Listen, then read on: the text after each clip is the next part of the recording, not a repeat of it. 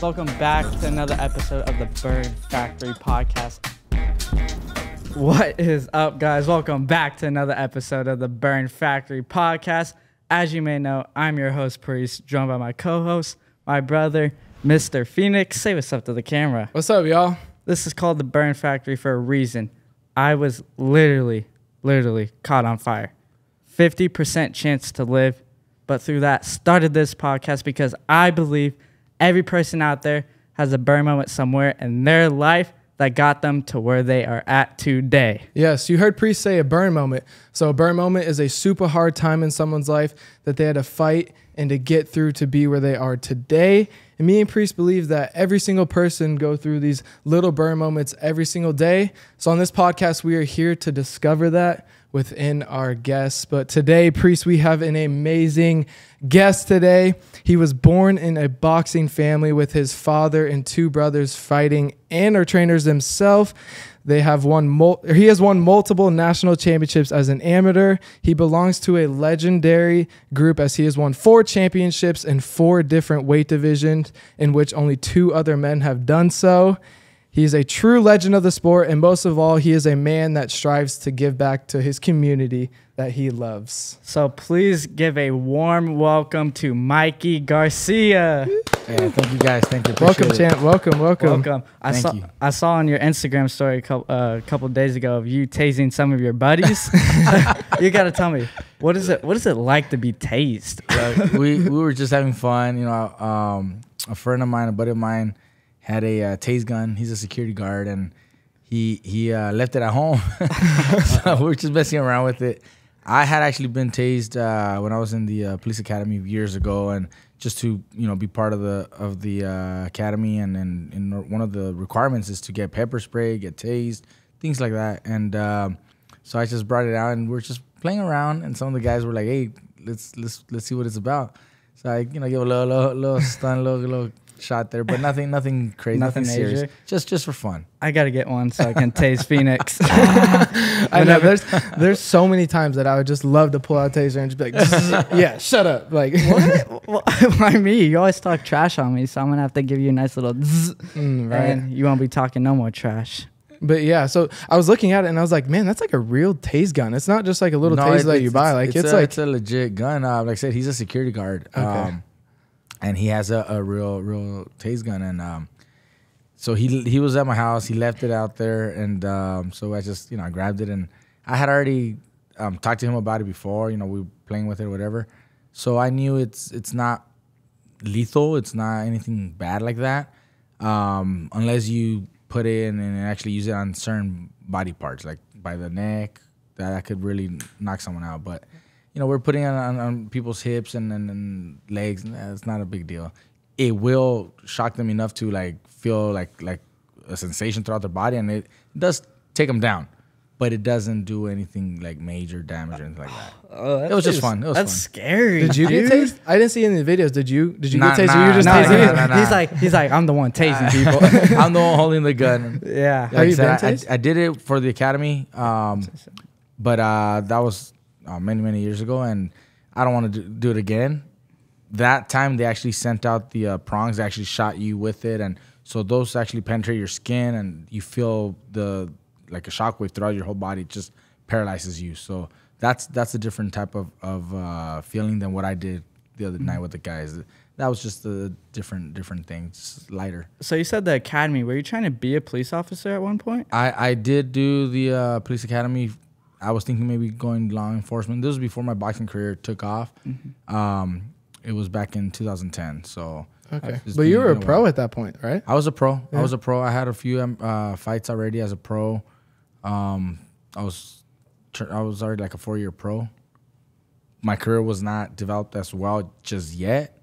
So I was thinking maybe having something to do with law enforcement, just in case boxing didn't do anything else for me, I could have something to fall back on. For sure.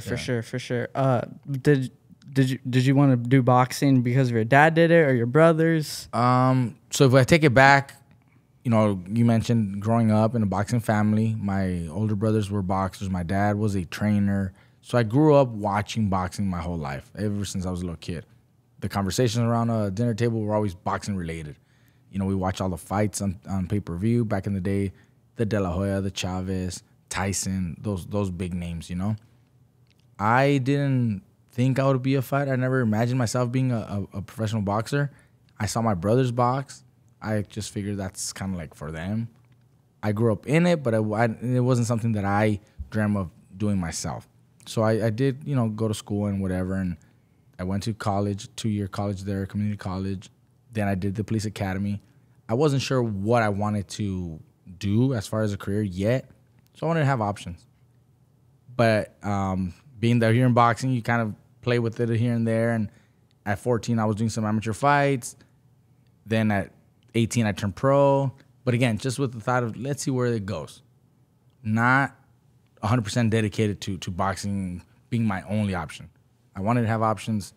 So we started boxing at a young age of 14, but it just wasn't like a dream. Like I knew this is what I was gonna do, and this is where I'm gonna make it. It was never like that, at least not for me. At 18, I turned pro, and we just developed a career just to see what happens. I did well. I started, moving on, winning fights, and eventually the big breakthrough was 2011. 2011, I was already maybe like 20 fights in, or 22 fights, somewhere in there. I got an opportunity to fight on an HBO fight card. I was a co-headliner for a fight in Atlantic City. So it's like a big opportunity for me. Get, a lot of eyes on you now and make some better money. And it's like, okay. So we took that fight. We win the fight. Make me look really, really good. The opponent was a good opponent, undefeated opponent. He was at the moment NABF, NABO champion, which is a North American championships. He had 2 of them, and I beat him. I took the titles away from him, and they ranked me like, I think it was like number 6 or number 5 in the world. So now it's like, okay, now there's some serious opportunities here for me, opening up. So that's really where my boxing career really started to take forward. And like I said, that's 2011. I did the academy the year before that, right, in 2010. So it was just like the timing was just there. So that's how it started. And after that, I mean, just, kept winning fights, and eventually, all the title fights and everything else that I accomplished. But that's really how it started. Yeah. Even before that, actually in 2004, you did win gold at the Junior Golden Gloves Championship. Well, yeah, as an amateur, when we started, in fact, when I started my amateur career at 14, it was because a nephew of mine had started boxing. He had started boxing. We went to support one of his fights, and there was a kid there that didn't have an opponent, and my brother just signed me up to jump in there. But because I was not licensed to be an amateur fighter, I had to do what they said, an exhibition, just an exhibition. Yeah. So I did it, and it was kind of natural to me. It kind of felt natural, like, the competition. I liked it. It was interesting that I decided to continue training and actually get my license to compete as an amateur. And I'm talking back like in 2001, 2002 when that started. Then in 2004, I won some tournaments and eventually, built a good amateur career to where I could see some, opportunities to turn pro. And then we did turn pro, like I said, in 2006. Yeah, that kind of could have been like your burn moment. That if your nephew never signed you up, then you I probably would never have been here. Yeah, I that's might crazy. not have been able to do it. Not that like I said, I never dreamt of being a fighter, but it just so happened that day, one kid didn't have an opponent. My brother signed me up and put me in there. And then after that, that's when I decided to continue training and actually go to the gym and actually, try to compete. Prior to that, I never went to the gym to train. I would go just to watch my brother and some of the other guys train, and then we would go to the fights, and that's it. But I never actually took it like as a sport for me to do and practice. That's so crazy. Just if he doesn't sign that, you're not fighting. Yeah. But that's actually leading us right into the beginning. So on this podcast, we do use the word burn, and each letter is an acronym. So B is beginning. Take us to the beginning. Were there any burn moments that happened? I mean, growing up, like I said, we grew up in boxing family. All the conversations were always boxing related. My oldest brother, Danny, he boxed professionally. I think like 24 professional fights. Retired. Didn't have a great career, but he was the one to kind of introduce it. My dad was the trainer, and Then my brother Robert was fighting. He became world champion back in '98. Yeah. So I remember my brother's career.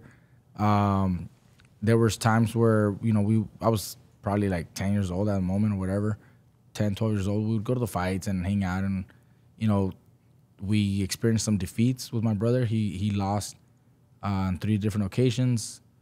He got stopped those 3 times, but 2 of them were like really, really like pretty bad getting knocked down and getting knocked out. And so those were sad moments for the family because we had not experienced losses like that. So it also taught us in a way, you got to take, your defeats just the way you do your victories. You got to keep moving forward and never quit, don't just give up. So, we saw his career unfold. I guess maybe some of that taught me as well. As an amateur, I lost 12 fights as an amateur. I had 60 amateur fights total, 48 and 12, 48 and 14. So I forget the exact numbers, but I mean, I took the losses and moved on forward. Kept it going. Didn't really affect me as much as people might think it would. You got to learn to just keep moving forward and keep your eyes on your future goals, not give up and dwell so much on a loss or on a challenge that you're facing at the moment. You got to keep going. So that's kind of like what it taught me, growing up, seeing those losses with some of the other fighters that my dad was training. We keep it going. Mm-hmm. You mentioned your amateur career, and you had 60 fights, and nowadays people have 200, 300, 400 amateur fights. Oh, yeah. So do you think, was it a good or like kind of like a bad thing that you had not as many amateur fights as soon as you turned pro? Even when I did it, I was one of the fighters, one of the kids that had the least amount of fights. A lot of other fighters had a lot of fights, 100 and some, 200 fights. I started my career, like I said, a little later at 14 versus others that started 8, 10 years old. I started at 14, and at 18, I was already turning pro, right? So it was only a 4-year amateur career. Most kids that, start a lot earlier have a lot of fights. They go through a lot of tournaments. So they're fighting, a lot of, I don't know, maybe 4 times a week sometimes in the tournament. I didn't have that. But just growing up in boxing, I kind of gained experience just from watching and the proper training and everything. So it allowed me to still have a good amateur career. I still had some really good fights. I was national champion, like you mentioned, in 2004 for the Golden Gloves, but then I was also national champion in 2005 for the Police Activities League, the PAL tournament. It was a national tournament. So I still was able to compete at a high level of amateur. I didn't make it to go to the Olympics. The Olympic round for me would have been 2008, but I turned pro in 2006. Okay. So I didn't get to compete for the Olympics. I decided to turn pro. I was 18. I didn't want to wait 2 more years in the amateur ranking system and tournaments. I said, nah, let's just go pro. That's where I'm gonna make my career anyways, or at least that's where I would want to have a successful career. The amateurs is enough to learn and move on. Yeah. So that's kind of why I decided to just turn pro. Is it a long process turning pro? No, you guys can. If you guys want to go pro, you guys can probably go pro yourselves. Really? It's not that difficult to turn pro. It's not like other sports, like NBA or other sports that are like really, really like. You got to be the best of the best of the best, right? In boxing, it's not quite like that. You apply for your license with the state athletic commission. You got to have physical exams performed by certain doctors to know that you're healthy to compete, and some knowledge of boxing experience, whether it's amateurs or just enough training with the right teams, with the right trainers. They'll give you your license. They'll grant you your license. Where they do pay more attention is the level of opponents that you're going to be facing based on your level of experience. So if you're barely turning pro, that's why you see a lot of guys that are turning pro or a few, 4, 5, 6 fights, still fighting guys that are completely like overmatched. Yeah. But it's because there's still only 4 professional fights in. The level's not quite the same. So they're able to fight guys like that. If you were to have, say, 15, 16, 18 fights, you're no longer going to be able to fight just anybody. They're going to match you up or at least the commission will approve certain fights that are a little bit even matched. So that's where they pay more attention. But yeah, you guys can even turn pro yourselves. That's so crazy to me. I can have you guys on my next show. Oh, yeah. Garcia. I do Garcia Promotions. Yep, We just had one in January. We had a show in January the 28th. I think we might be doing another one in April. We might be doing it in San Antonio. Okay. But if you guys one day wanted to turn pro, we could definitely do that too. Shoot. Shoot. I weigh like 60 pounds heavier than you. You think they would sanction it? Our fight? You guys would have to fight individual fights, separate fights. I mean, Yeah, the weight difference would be too. Yeah, if it's they, too much. if they give me headgear, I'm in. I'm not taking blows to my bare head, but give me headgear and 18-ounce gloves, and we'll do it. We could do amateur fight. Amateur fight with the bigger gloves, Headgear. We guys can do that one. Okay. I might think about it. I might need you to train me. Yeah, you might have to train us. I need a full 12-week camp with you. Oh my gosh. Fine. And then you got to go into like diet, and I don't even have a good diet to begin with. And you got to go to weight cut, and I don't even think I can cut weight because I'm so skinny. We'll make it easy for you guys. You guys can fight at a comfortable weight. Comfortable weight? Yeah, Comfortable weight. Okay, Like, so you will lose a little bit of weight just to get in shape, but you don't have to, starve yourselves, to really cut weight like a major fight does. Dang, Cutting weight sucks, no more man. Chick-fil-A. No more Chick-fil-A, that's more for sure. Oh my gosh. That's why I'm not a fighter. I remember, so growing up, my dad's an Olympic athlete. He did judo. So I did judo too. And I remember I'd have to like cut like 1 or like 2 pounds. And like at that age, like you're cutting from like 80 to like 78. I just remember like cutting sucked. And then I'd get to football, and I was always like a bigger kid growing up. And I was like 10 or 11, and I was playing football with 14, 15-year-olds, and I'd still have to cut weight. Wow. So cutting weight's not the funnest of things, for sure. It's one of the things that, from my understanding, no fighter likes to do. I mean, that's the one thing all fighters hate, is cutting weight. We do it, you have to do it. And even though you have a good diet throughout your training camp and you're losing weight automatically just from working out and eating well, you lose weight. But then that week of the fight, some fighters are still 14, 16 pounds over. Some I've heard of even more drastic weight cuts that I've heard of fighters do. I never had that big of a weight cut. For me, it was always 6, 8 pounds max. But no matter how much you have to cut, it's never pleasant. It's always ugly, and you feel sick, and you sometimes do get sick. I've experienced it myself. So cutting with the weight is probably the least enjoyable moment of a fighter's career. So that week, obviously, don't do like water overload, right? Like you're drinking gallons of water. Yeah, and then it's changed. See, the strategies and the methods that we use for cutting weight now are very different than what my brother did back in the day in his career, and even further back. It's actually changed a lot to where it's a little healthier now by drinking a lot of water and maybe cutting the portions of food and the amount of food intake, versus back in the day with my brother. They used to stop drinking. They wouldn't drink water for like those 3, 4, 5 days. Oh man! And it's punishing to the body. It takes a toll. But that's the thought process back then. That's what everybody was doing. That's the process that every fighter would do to cut weight.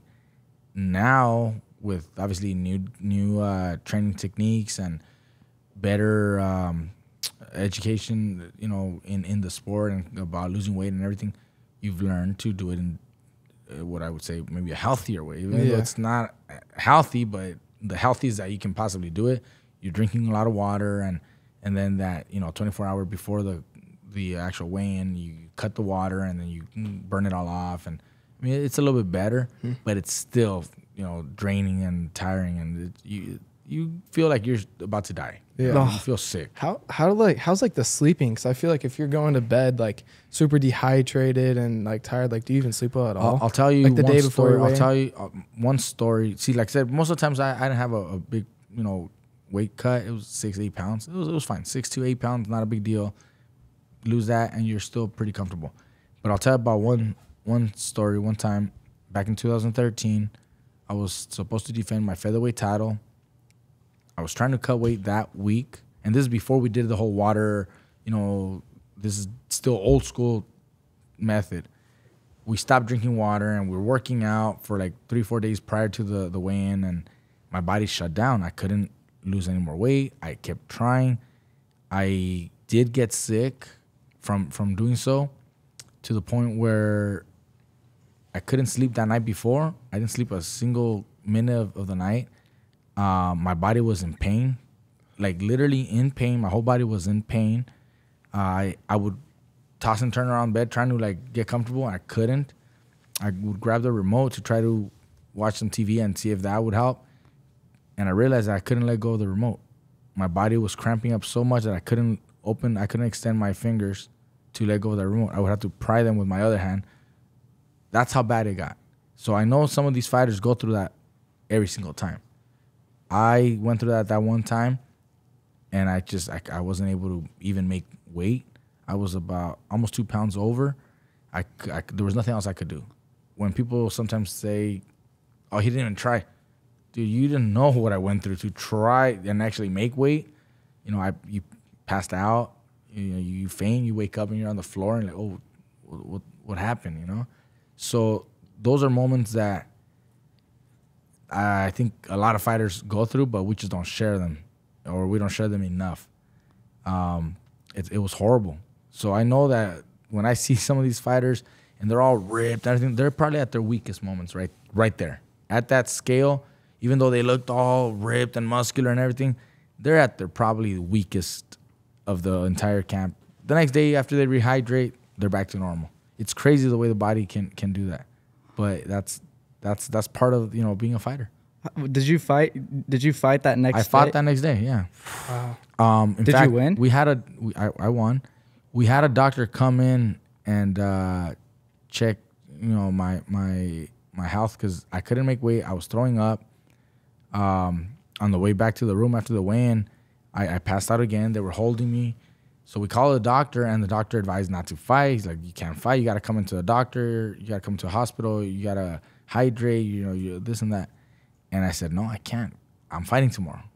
And they're like, dude, we need you at the hospital. They're like, I can't. I'm like, I don't want that. I need you to do whatever you can right now just to get me, ready for tomorrow. So he did. He, tried to help out. I was seeing blurry throughout the whole time. From all the dehydration and everything, my eyesight was not well. I would see like double vision, like blurriness. I couldn't hear. I had that ringing the whole time. Next morning, my eyesight was normal, but I still had that ringing. After breakfast and resting a couple hours, then my hearing came back, and it kind of felt normal. So I told my brother, my dad, and the manager at the time, I think I'll go ahead and go through the fight. I think we're good. So we went into the locker room, warming up. I felt fine. We got into the actual fight. I dropped my opponent in the second round, and then I stopped him in the fourth. So it was a short fight to where the general audience, the general person, never knew that I was sick, how bad I was that night before and that day before. If you want to catch any of that, that's actually on YouTube. They had a building up thing. HBO had a segment called, it was named 2 Days. I think it was called 2 Days with Mikey Garcia. They did a segment like that with different fighters. Okay. It happened that they actually caught a lot of that. Really? But it was released after the fight, like a whole month after or whatever. And that's when people realized, like, dang, like he actually went through all that before the fight. Like you couldn't tell because I won early. Who knows? If the fight had extended to like the 8th, 10th round or whatever, maybe I wouldn't have been able to do so. Maybe I would have been so beat up and tired that I would, be knocked out or something. Those are the risks that you're taking. Whenever you're warming up in the back, was there a burn moment saying like a bad burn moment and a good burn moment saying like, you know what, maybe I shouldn't fight, like I'm sick, or I got to go out there, I need to go put this guy away? Was there a burn moment? For me, it actually happened the night before. Trying to cut weight, and we're in the tub, hot water, trying to, lose some weight. And then as I got up to check the scale or whatever, I don't remember passing out. I just remember waking up. I'm on the floor. and my dad's at my feet, and I could see the worriness in his face, in his expression. He's scared, and that's where it kind of hit me. Like, should I still be doing this? Like, this is dangerous. Like, waking up and you're on the floor, and you look around and you're in the bathroom on the floor, and I mean, that was scary. My dad was scared, so the thought did, it did come to mind. Like, should I even go through this? Should I even try, or should I just let them know exactly what's going on? Like, I can't. Like, I'm done. But at the same time, I tried to comfort my dad. I'm like, no, don't worry, it's fine. I just kind of got a little dizzy. I'm okay. I'll be fine. I just got a little tired. I'm tired, but I had completely no knowledge of what had just happened. I completely passed out. As I got up, I just blacked out. And during the warm up, some of that came back. Like, are you sure that you want to just go in and go in the fight? I mean, you're putting your life on the line at that moment. At that point, you're really putting your life on the line. You're gonna go in there. You're expected to fight. My opponent had a record of like 33 wins, 2 losses, 30 knockouts. Like, he was a serious opponent, right? Former world champion, 2 divisions. Like, it's not an easy fight, and I'm not in the 100% best shape, so it does cross your mind. My dad was there, and he was trying to talk to me, and I kind of try to actually comfort him more. I'm like, don't worry, it's gonna be fine. He's gonna come at me thinking it's gonna be easy for him because he saw me at the weigh-in struggling and all this. So he's gonna come in, which is gonna help me even more. He's gonna come in, and I'm just gonna catch him. It's gonna be easier for me. It's not gonna be difficult. And it kind of helped out that it did work out fairly short, four rounds. I was able to drop him and stop him, and night was over. We won. We go home happy. Oh, wow. That's so interesting. Great burn moment. Yeah, that is a burn moment, but like just the whole weight cut thing in general. Like, I don't know if you know, but there's this thing called 1FC. It's an MMA. It's over in Singapore, and they've completely outlawed weight cutting. Really? Yeah. So you have to take like hydration tests. You have to do all kinds of stuff. So it's kind of starting to make people fight at a more natural weight. Like you talk about, like when you're training and you're in camp, you're eating better, you're gonna lose weight, but like getting rid of like completely depleting yourself. So do you think, like, for you as a fighter, how diminishing is like weight cutting for you on fight night? Look, we all do it, or I did it.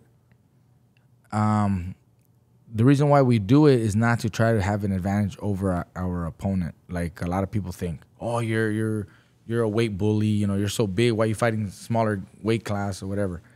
It's not. That's not really how it works. See, if we're both training and we're losing natural weight from eating well, if we were to fight each other at that moment, fine, that'd be a fair fight. But if you're at a weight class, for example, at 140 pounds, 135 pounds, lightweight, right? If I'm fighting at lightweight and I'm walking around 155, so 20 pounds over, you're walking around. Naturally, as you're training, you're going to start losing weight. You're going to lose about 10 pounds naturally just from losing water and fat and training and eating well. Your weight cut might be those 10 extra pounds, right? If my other opponent was doing the same thing, that's fine. We would be facing each other. We're both equal. However, if I was fighting at 135, correct? I'm trying to make 135. And I'm trying to fight at my comfortable weight of 145, right? That guy at 145 in the fight game is not walking around 145 ever. He's coming down from like 170. Yeah. So he's gonna be cutting down to 145, but by fight night, I'll still be maybe 150. He's gonna be 165, and something like that is not healthy. Yeah. So in order for the fighters to fight on an even playing field, everybody cuts weight because that the next day you're also gonna hydrate. Both of you guys are gonna hydrate pretty similar. There might be a few pounds difference. Sometimes for the most part, it's only a 4 or 5 pound difference. Still difference, but not huge. Some of these other guys do rehydrate a lot more, and then you see the big difference, 8, 10 pound difference. That's dangerous. That's scary. But overall, everybody's within, 4, 5, 6 pounds max. So it's not a big deal. in boxing, I know that recently, for the last few years, there's been some organizations that have also tried to kind of help the problem if it's a problem. I know the WBC controls a little bit about the weight. They'll ask the fighters throughout training camp to show proof of where they're at, how much weight they're losing, and keep a modest consideration on their weight. If there's too much weight leading right before the fight, they might actually cancel the fight because they don't want you to be cutting so much weight, within a short amount of time. So they're starting to consider that more. But I mean, from what I've seen and in my own experience, if you do it moderately, it's not such a bad practice. But if you were to lose 16, 18 pounds in the last 2-3 days, that could be dangerous because your body's so depleted of nutrients. It's not just water. It's just your whole body's, depleted of nutrients, and you're fatigued, you're tired. You may not recover. You may not hydrate enough. Even if you gain so much water weight, you may not be fully hydrated well to compete and perform. That's where it can be dangerous. If you lack fluid in the brain, the punches are going to knock you out. You can go in a concussion. You can go in a coma. You can lose your life. That's where it's dangerous. That reminds me of the Dominican Republic guy who actually got knocked down. I think his name is Pincardo. Richard. Yeah, Richard. Same thing happened. He went into a fight, got knocked out. Richard Colon. Gosh, I don't even know how to pronounce that name. But yeah, he got knocked out a couple times and got back up. And like in the ring, he went into a coma, woke up, went back, and just his life completely changed. He got hit in the back of the head a few times. The referee allowed it to continue. I mean, they might have taken a point away from the opponent or whatever, but they didn't put an end to it. And sure, after the fight, right there, he just kind of collapsed. They rushed him to the hospital, and it was from the punch to the head, and then he ended up going to coma, and he's still not fully recovered. His life changed completely. He's almost like in a vegetable state. Yeah. It's very, very sad. So sad. And that happens also, that could happen when someone is super dehydrated, super tired, fatigued, and, the lack of fluid and water in the body and the brain could easily, do those same, results. Fighting can be so scary at the end of the day, just off of a weight cut. This portion of the Burn Factory podcast is sponsored by Phoenix Salon Suites. Please visit Phoenix Salon Suites at PHENIX Salons SALON Suites SUITES.com to find one near you. It's time to go to you and Burn. Unfortunate things happen in life. Like myself, whenever I was in 6th grade, I was severely burned. And a science experiment by my teacher that went horribly wrong and left me permanently scarred for the rest of my life. And, I mean, ever since that day, I've never been the same. And, I mean, it could be a good thing or it could be a bad thing.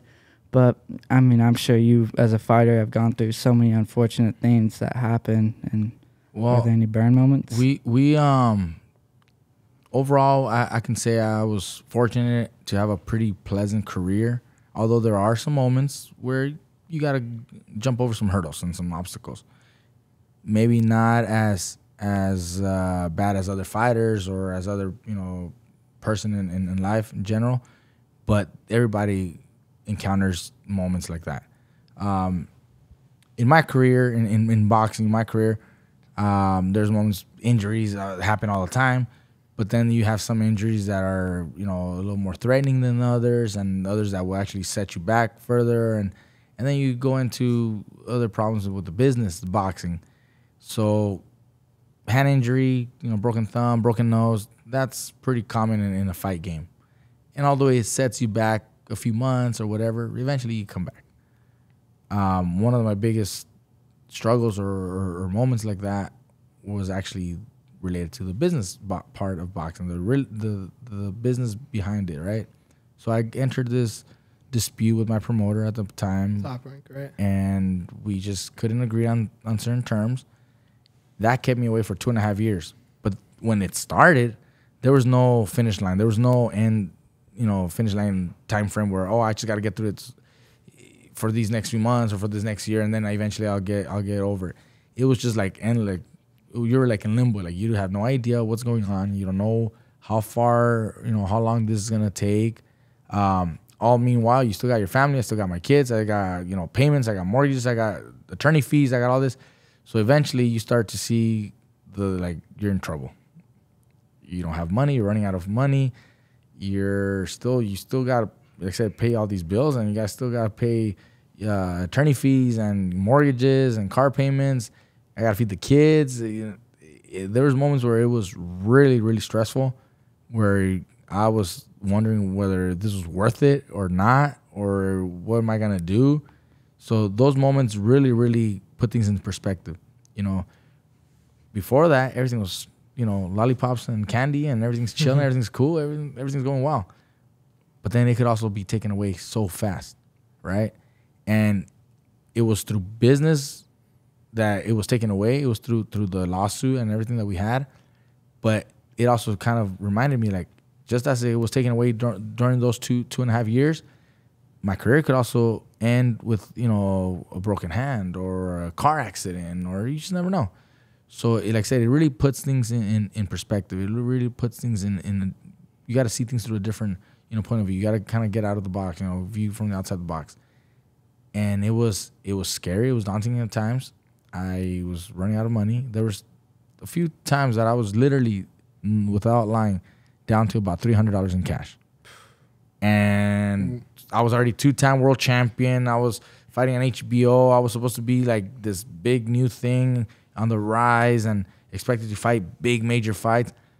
And here I am with like literally $300 in my pocket. I took that and go to the grocery store and buy some groceries so that I could have at least some food for the kids for at least for the next week or week and a half until something else, came by, and then I could, maybe make another $1,000 or $2,000 or whatever and do something else with it. And so for a few months it was like that during that period.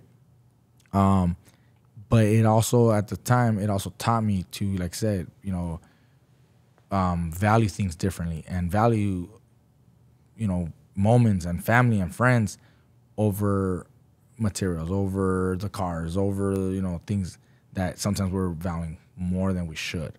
So those moments there during that period did change the way I look at, not only the sport, but also life and family and friends, and where you really want to value and who you want to spend time with and what's really worth, in the type of importance that you give something.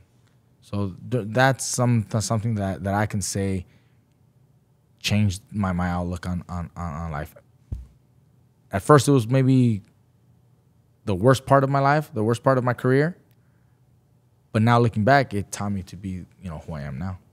It's a burn moment, and that's dispute. Yeah. What was the dispute over? It really was contractual understanding, contractual dispute. My understanding and my interpretation, based on what's on contract, what's on paper, black and white, my contract expired February of 2014. I had just fought in January 2014, title defense.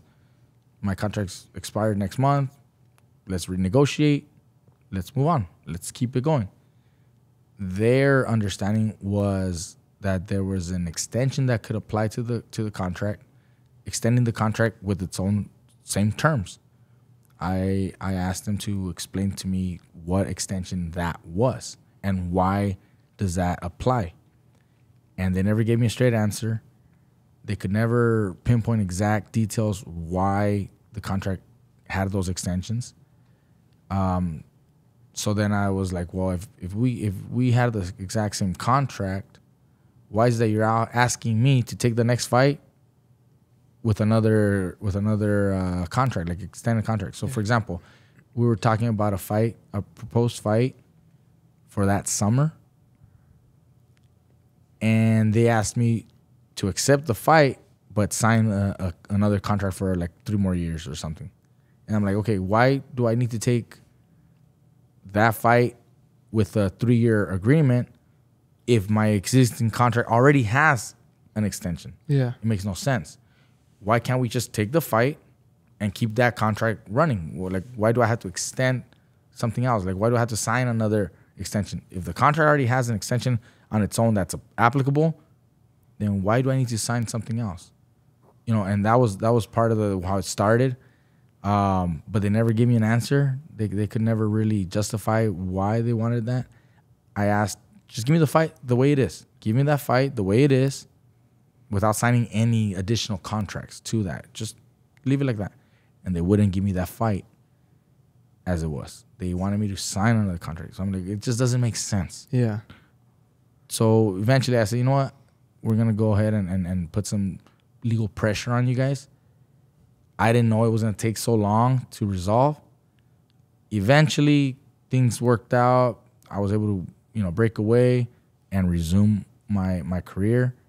At first, it might have seemed like it was, 2.5 years of my prime career and really bad for someone. But I also kind of took that as time to learn the business, because going through the lawsuit, I learned a lot from the promotion side.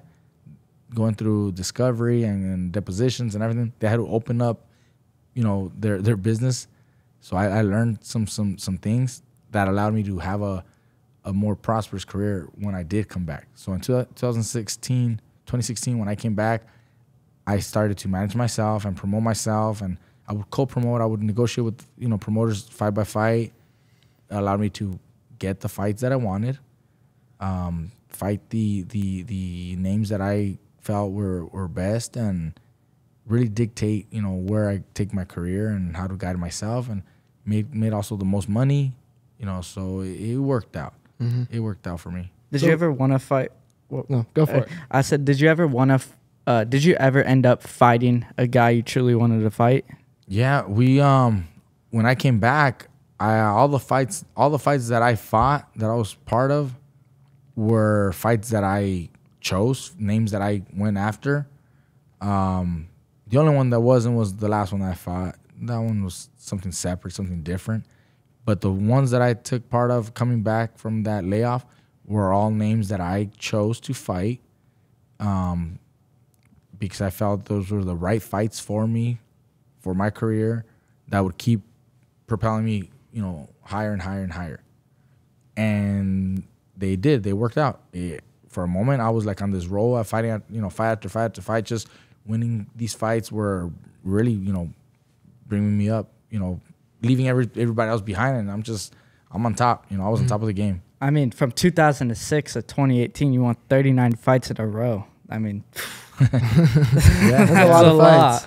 Yeah, we had a good career. It was a good career. Even though we had a layoff, we were able to still come back and fight really good fights, title fights, winning world title fights in different weight classes, and having a pretty good career. Mm-hmm. So I'm pretty happy with the end result. Yeah. And retaining the WBC lightweight title. We had some, like I said, we had fights. I was first champion in 2013, featherweight title holder for the WBO and Ring Magazine.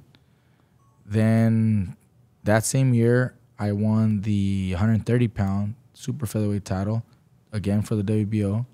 Defended that title once in 2014, had the break, came back summer of 2016, and then following right away my next fight, January 2017, fought for the WBC lightweight title.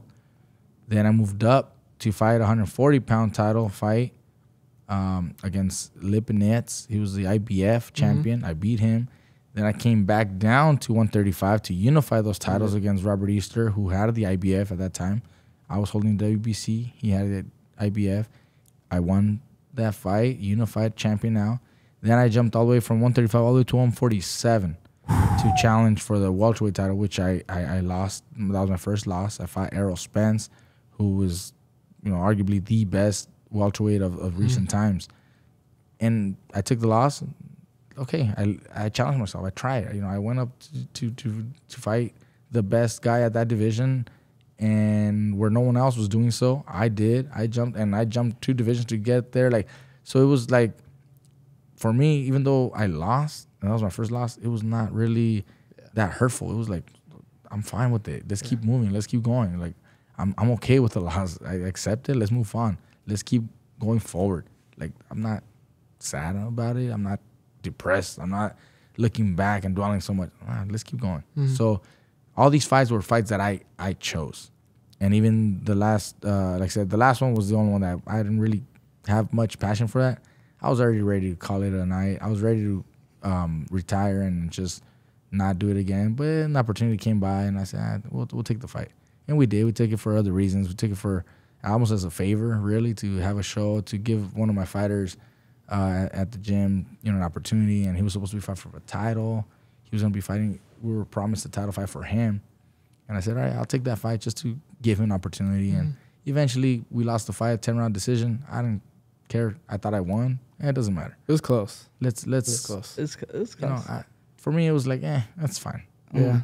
Whatever the decision says, it doesn't matter. Yeah. It doesn't erase what I have already accomplished in the past. Like, I'm good. Back to when you won the WBC belt, like, how cool was that to bring to your dad? Because I know your dad's trained a lot of guys. Trained Fernando Vargas. Yes. They all had, like, IBF, both. Bringing the WBC belt to him, like, what was that moment like? That's one of my favorite fights. One of the most memorable nights is that winning that title meant more because that's a title that my dad wanted to have earned when he was training his fighters. Like you mentioned, Fernando Vargas and my brother Robert. They both were IBF champions.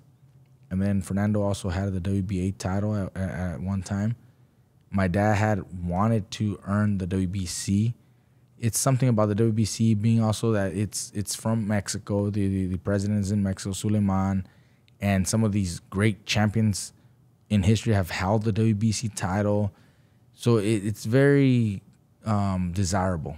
It's a title that, although they're all world champions, all world championship fights with the IBF, WBA, WBO, and WBC, something about the WBC is special. At least, for most fight fans and fighters, and my dad included. So having the opportunity to fight for the WBC title was great for me. Winning that fight and being able to bring that title, like my dad had always wanted, meant that much more. So that's why that makes it more special than winning some of the other titles. I won the WBO title prior to that. I won that twice. And I was a world champion, 2-division world champion.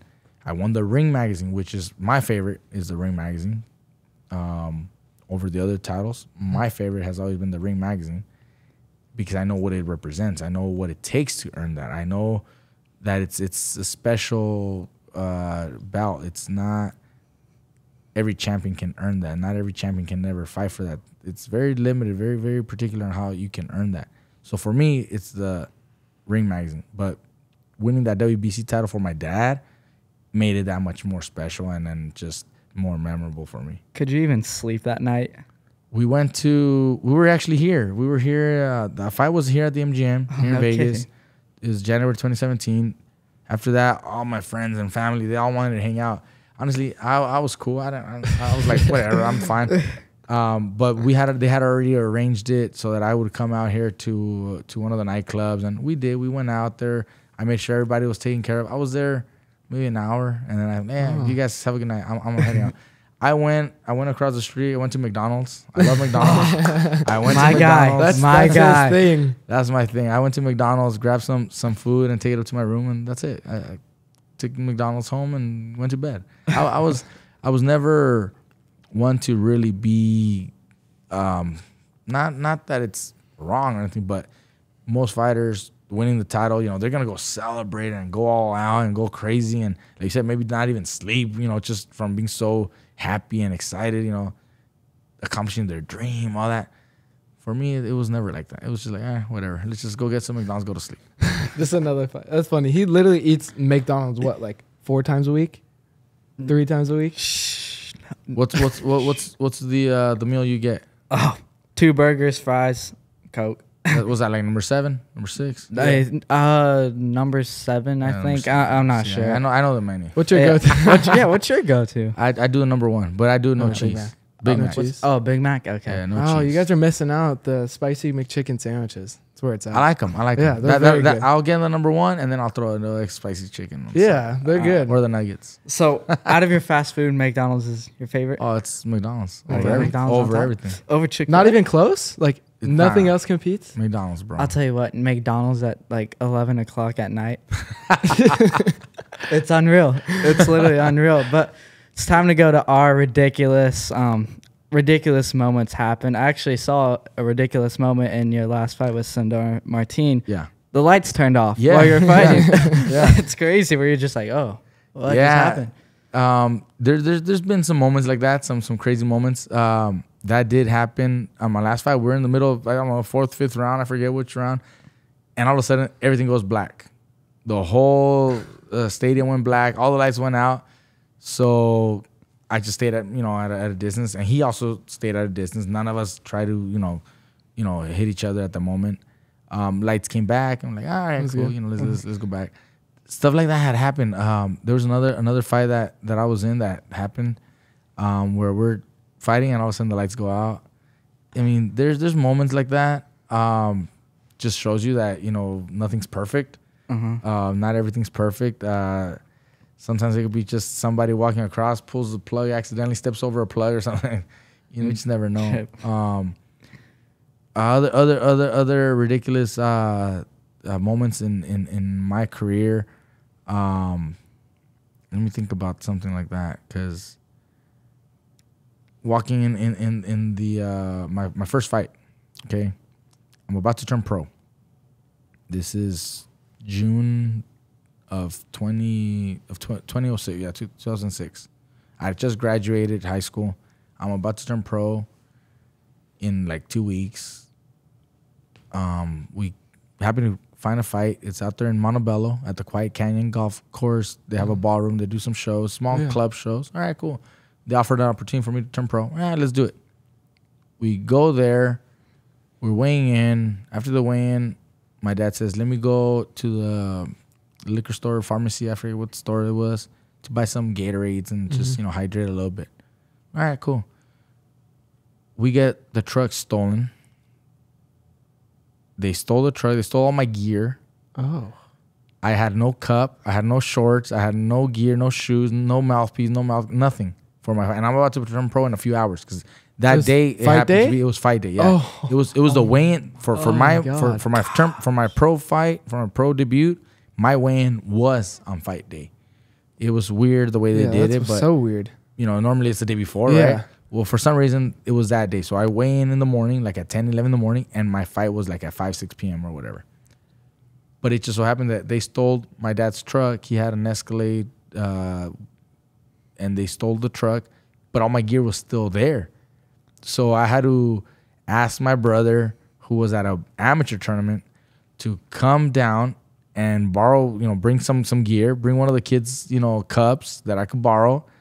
I had to go to like a local Big Five. I bought some wrestling shoes so that I could box in. We borrowed shorts, amateur shorts. We borrowed, what else did we borrow? Well, he had to bring all his gear for wrapping, because we had no wraps. We had none of that. And the mouth guard. We normally have someone make us the mouth guards. I had to go buy like a 1.99 type of mouth guard that you boil in water. The hot water, yeah. Because you need a mouth guard in order to compete, in order to fight. So we went and we did all that just leading up to the fight, right? And so that's one of those moments where it's like, I got all these things going around. I gotta handle police report. Gotta call the insurance, report the vehicle.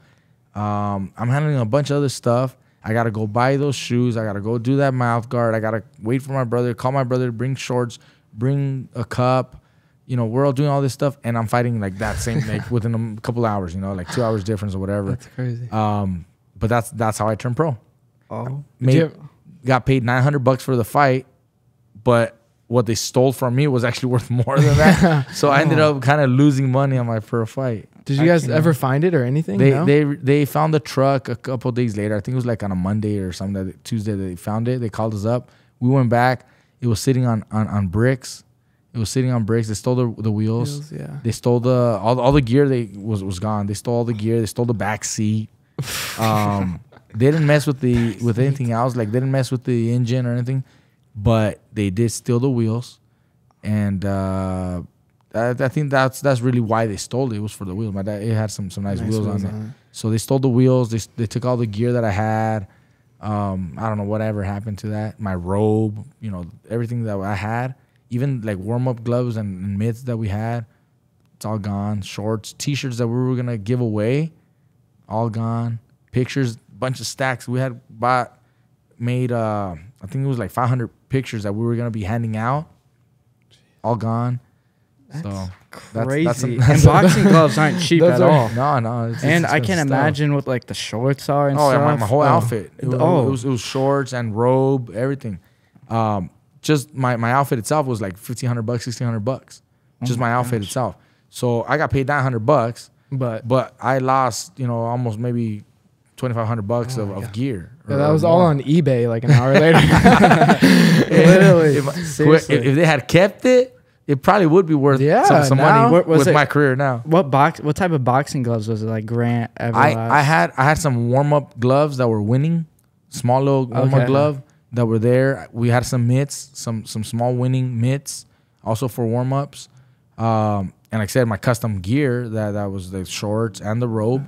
That was like $1,600 for that. Oh my god! So yeah, we had some. My mouth guard was like $200. The mouth guard. That's tough. Shoes. I had some boxing shoes.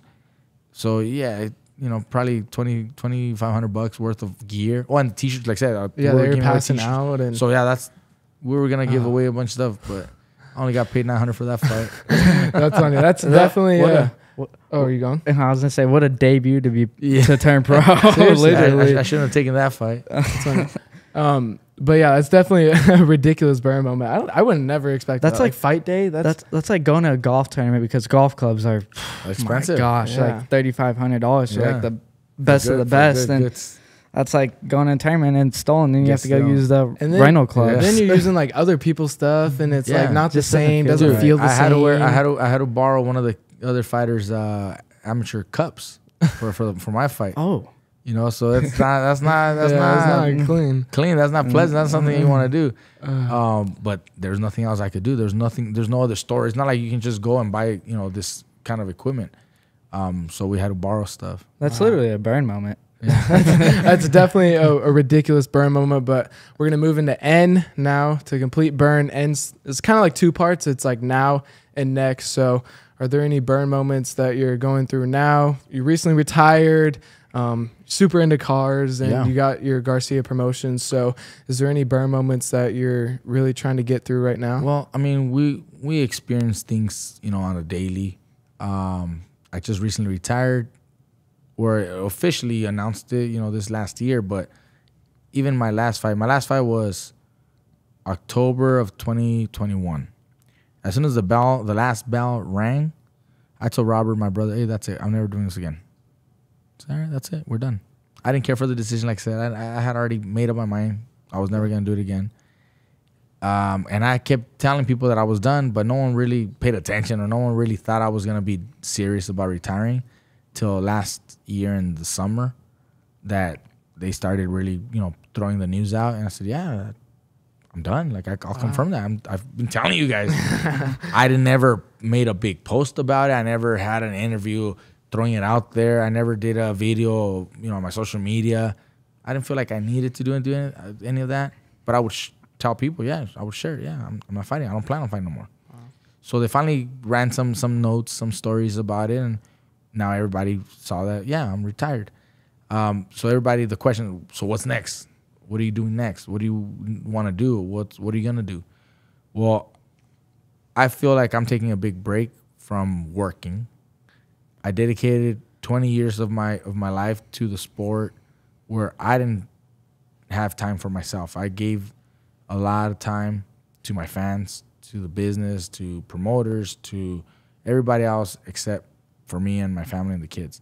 In fact, I lost a lot of time because of boxing. Even though boxing gave me everything that I have right now, it took took away a lot of time, a lot of special moments, a lot of special activities, from holidays, birthdays, anniversaries, whatever. It took a lot of time.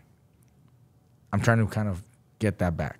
How? By spending time with the family, with the friends, creating memories. I wasn't even there when my daughter was born. On her actual birthday, I was out in a fight. I had to go fight in Texas. It was one of my first earlier fights, and that's the day that my daughter, was born. So those are special moments that I was not there. And some birthdays, I'm in training camp. I'm on diet. I'm on holidays, things like that. So I'm like, I'm taking a big break. I want to make sure I can get, catching up with some of that lost time, because you'll never be able to get that back. But at least you can try to create some good memories, some good stories, some good moments to appreciate what we have. And so that's really what I've been doing. As far as business, yeah, we got the promotions. We have fun with that. We're not doing it for the business. I'm doing it to help the fighters get some fights and, get some exposure and whatever. Not really for the money. There's not a lot of money in the small shows. There's not a lot. If you break even, you're winning. That's really how it is with the smaller shows. But at least you might start building the brand and build a company. Eventually, maybe one day we can actually expand and do something much bigger. But for the moment, I'm just kind of relaxing, taking some time. I've gotten involved in other things. You mentioned the cars. I do like taking my cars to the track. Some of the cars that are, track ready, I'll take them out there, have some fun. I'll take some of my friends. I always want to bring a couple of friends so that they can experience, what it's like to be on a car like that and take it out the track and go 160 miles an hour, 170 miles an hour and turn, and just they'll never ever have that experience unless they ride with someone like myself, or else just watch it on TV. But you really can't do that. I might have to try that one time, though. If you guys are down, I'm so down. I'm down. Are you a good driver, though? Come on, bro. Don't even question. Well, but your Lambo is so sick. I have to say thanks, that. thanks. Like that custom wrap you have it. I don't know if you've seen it, but it's like The white white and it to the fades the black. black. Yeah. It's so sick. Yeah, it I looks think pretty I've so seen it. sick. Yeah. So Lambo's your car? I'm a Lambo guy. Yeah. I've had two other ones. Right now I have the Lambo SV, the Aventador SV. I kept that one. I have a McLaren 650. I also have my Dodge Viper ACR. So it's a track ready Viper ACR. GTSR is the official name of it. Those are the 3 track cars that I have. Okay. I've been taking the McLaren more lately. It's funny, they all drive a little different. The McLaren is a rear wheel drive. The Lambo is all wheel drive. The Viper is rear wheel drive stick shift, so it drives. You gotta be really able to know what you're doing. But every car drives differently, and also depending on what track you're in. Smaller tracks, the McLaren does it. The McLaren will do better than every other car. But on a big track like Auto Club Speedway in Fontana, that's right out here, right? Yeah, I go out there and the Viper does best because all the aero that it has, it really grounds the car and it allows you to go faster over turns, and that one's pretty sick. That one's badass. You should get into professional driving now. I don't know if I think that's too late NASCAR? for me. Would you do it? NASCAR or F1? I think if I wanted to do any type of real racing like that, I'd go into road course, kind of like F1 road course over NASCAR, just because it's more fun for me to actually be able to turn, and it takes a lot to understand what racing is. Like, you got to be very focused. You got to know exactly what you're doing. You got to feel the car. You got to read the road. You got to read the car, right? And you also got to watch out for, other drivers. So there's a lot more that goes to it than just hitting the gas. Yeah. Some people think, you just hit the gas and let's go. No. There's a lot more. It's an art. Fortunately, I've had enough fun with it, but not enough to be considering, professional career or actual racing. I don't see myself doing that. Plus, it's also very expensive to do it on your own. That's why everybody has like teams with sponsors and everything, because it's expensive stuff. I mean, I was watching the Daytona 500, and the guy who won had like all these sponsors on him and just in his little clothes. And it's just we like, we might have to get a Burn Factory car. Yeah, that'd be pretty cool. sweet. That'd be cool. We'd have to get Mikey to help us design it because he'll know all the right I specs. can drive. I'll You drive. can drive it. it? Oh, yeah. I'll drive it for you. He's the driver. What am I doing? I'm not that good. Like maybe like level like professional, but in the groups that I go with, I'm actually in a pretty high group, the highest group of the class that we go with, and you get a lot of former drivers there, former professional drivers, and everybody's like top level. There's a few times that I've actually placed, the fastest time. Auto Club Speedway in Fontana. It's a 2.8 mile course, and my fastest lap time was 1 minute 44 seconds. And at that moment, that was the fastest for the class. So I've done some pretty. I'm not bad. I'm not bad. That's Dang. so sick. You'll have fun. All right, we'll have to go. We'll have to take go. that up. But Mikey, you spelt burn in your life. Thank you so much for coming on the show. Yes, thank you. We're super so much. blessed to have you to be sitting in that chair. But tell the audience where they can find you: Instagram, Garcia Promotions, everything. So we got my social media and Instagram at Team Mikey Garcia. That's my social media, my Instagram. I don't do any other platforms, just Instagram. And I am the one I am active on it. I may not post as much on actual like hard posts, but I do go on the lives. I will go on the stories, and I have fun with it. I like to have fun. So like you mentioned, you saw me tasing the guys on there. Yeah. We have fun. So that's what I post. The daily life with me. On my life story or on the stories. Hard post I'll leave for other reasons, but yeah, man, that's my handle. Team Mikey Garcia for Instagram. We do have Garcia Promotions. That's another page. You can always follow that through me. But I mean, I like to have fun. I like to interact with my fans. I like to be accessible, and I think that's what people are drawn to the most. That I am accessible. I do reach out. I do say hi. We do shows like this. We do a panel. Last week I was doing another panel out there in LA. So I mean, we're accessible and down to earth. So anybody that has any questions, send a message. Here we go. Boom. That's cool. People like to see that. Yeah. Team Mikey Garcia, go follow him. But Mikey, as a gift for coming on the podcast, you will get this Black Label Edition Burn Factory hoodie. It. Thank you. With the hat as a gift. I got some gifts for you too. Oh, okay. I got some gifts for you guys. Watch. Okay. Come on, over here, Chucho. Should I be nervous? Nah. Is it gonna be a snake? Nothing to be nervous about. Is it gonna be a snake? No, I'm joking. we just want to make sure you guys are also rocking some of the merch, some of the gear. Ooh, okay. Thank you, bro. Yes, sir. And you only can get the black one if you're a guest on the show. Oh, really? So, yeah. Oh, nice. Yeah. Special. Only guests get those. Only All guests. right. Ooh, okay. So you guys got some hats, some shirts. Oh, thank you so much. Thank you. You can get that glove there too. You guys can rock those hats and some of the shirts. The headphones off. How's it look? Looks good. Looks good? Yeah. Ooh. Fits good. And you guys can have some of the shirts also, and the glove. You got a signed glove there autographed glove. Thank you so much. You guys can display that or For sure. Thank you guys. Appreciate it, man. Cool. Thank you. Thank you, Mikey. Thank you, Mikey. And that will do it for another episode of the Burn Factory podcast. Like always, please visit my foundation at priestjamesfoundation.org. Again, priestjamesfoundation.org to understand why this is called the Burn Factory. See you guys for the next episode.